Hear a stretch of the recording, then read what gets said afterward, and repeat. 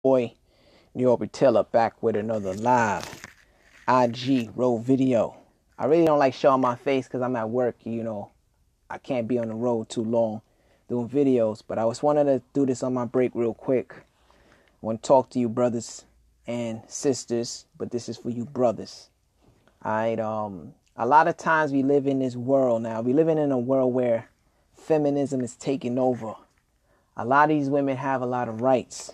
The rights to say whatever they want with no accountability, to date whoever they want and with no accountability. There's no accountability. Even the president that y'all trying to choose to be in the White House, which is Joe Biden, don't give these women no accountability. This nigga is going to strippers to ask them their political views on life. And that's letting me know that we're living in end times.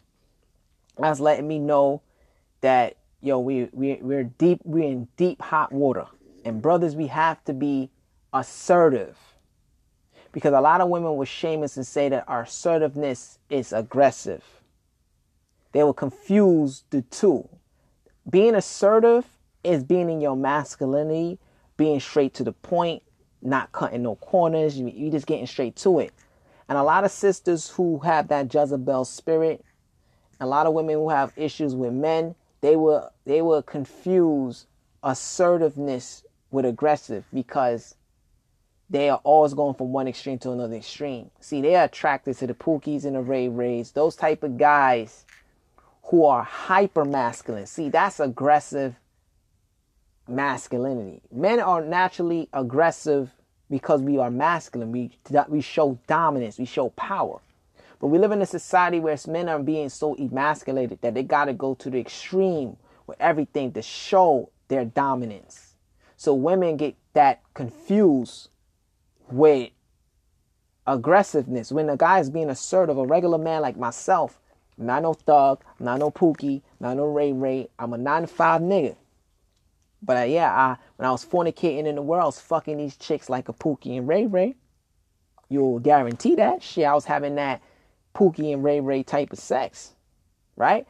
They will like you to be aggressive in the bedroom, but when it's dealing with politics, when it's dealing with the way how a man carries himself in the street, they don't want you to be aggressive. They want you to be a gentleman. Think about that word, gentleman.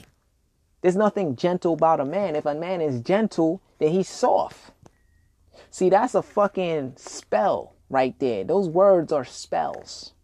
Be a gentleman. Fuck being a gentleman. I'm a fucking man. I make demands. I command shit. God has given me the right to dominate this earth. First thing my most high Father and who are in heaven said to me, said, "Ben, be fruitful and multiply, replenish the earth, subdue it." What's that word? Subdue. Bring it into submission. A lot of these women today do not know how to be submissive because they were never taught how to be submissive. Their mothers never taught them that. Most of these women were born in single mothers' households, or they seen their mother, if they were married, they were dominating their father, and their father was quiet. He was a gentleman. See, what it takes to be a gentleman, it takes away your masculinity. It takes away your dignity. It takes away your pride. And I'm talking to you brothers on some real shit.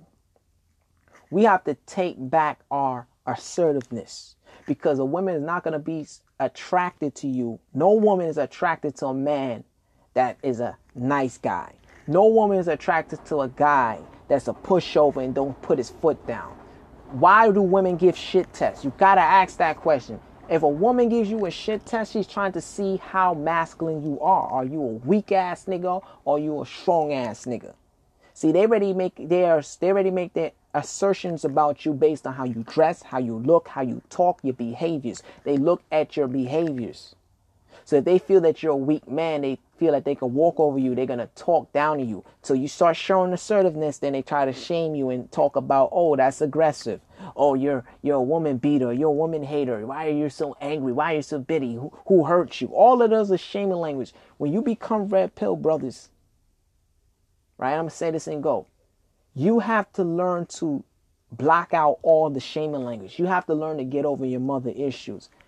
My brother, Charles, and shout out to my boy Charles, he had a vision. I'm not going to get into his vision. That's personal, but I know he had a vision about me.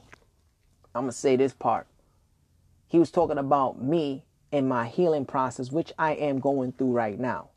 And I feel that because I was going through a healing process, I feel like I need to share this with brothers who are in the process of healing. It's okay to have red pill rage. It's okay to vent. It's okay to speak about your dislikes about the opposite sex. It's okay. Don't let nobody shame you about that. These women need to hear the motherfucking truth about themselves. We do it out of love for ourselves and the sanity, man, because it's like, okay, we don't have much of a platform now. Niggas are starting to wake up, so we come on YouTube, we speak our mind. These motherfuckers want to flag our channels. They want to tell us what to say and what not to say. They want to they want us to stop voicing our opinions. Look at the Tory Lanez situation. Everybody just coming at Tory Lanez. I'm not a Tory Lanez fan, but I'm going to keep it real. I got to side with the brother because women will sit there and lie on you. They'll make a story that ain't fucking true. And men don't have a word in this society. We don't have a voice. And I'm telling you, black men, we have to have a voice. And it's okay to vent your feelings. Sisters, I know you probably like, oh, wait, where is this all coming from? Where is animosity? No, it's not just animosity. We have to speak truth. Because as much as y'all women say y'all hate men, we got to sit there and hear that shit. Y'all got to sit there and hear what we have to say too. Y'all want equality, right? So if you want us to listen to you, you have to be having that equality to listen to what we have to say. If we got to take accountability for what we do, and I can't speak for no other bro, I can speak for myself. If I done any one of you sisters wrong, I apologize. And I keep it real with sisters. I'm like, if I hurt you in any kind of way, I apologize as a man. But you're not going to put me under the bus. You're not going to keep shaming me. You're not going to put me in this state of condemnation to weaken my spirit as a man, because that's a Jezebel spirit. You operating out of a Jezebel spirit. And I got to keep it real with you, sisters. And this is not out of hatred. This is out of love. Y'all women have to know the difference between a man being assertive as a man versus being aggressive. You know what's aggressive? When a nigga choking you the fuck out. When a nigga give you a black eye. That's aggressive. That's violation. But that's what y'all sisters are attracted to. Let's be honest.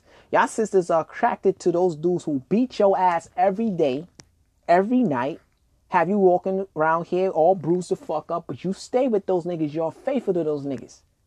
But niggas who are working a 9 to 5, who could provide for you, take care of you, and do care about you, you don't respect those guys. And when they try to take authority in their household, you got a Jezebel spirit towards those guys. See, all that shit is by design. I'm calling that shit out. So brothers, know the difference between being assertive and aggressive. If you ain't beating a woman, if you ain't cursing her out, you ain't calling out her name, unless she gives you a reason to, you understand? You are just being a man, and they're mad at because you're in your dominance or you're in your power and you're in your masculinity, and they feel intimidated by that. Fuck them. Straight up. Fuck them and keep it pushing. Stay on your purpose. Stay on your grind. We're going to talk it up. I got to continue my work, because you know I'm at work right now. We're going to chop it up. Peace. We're going to chop it up. Peace.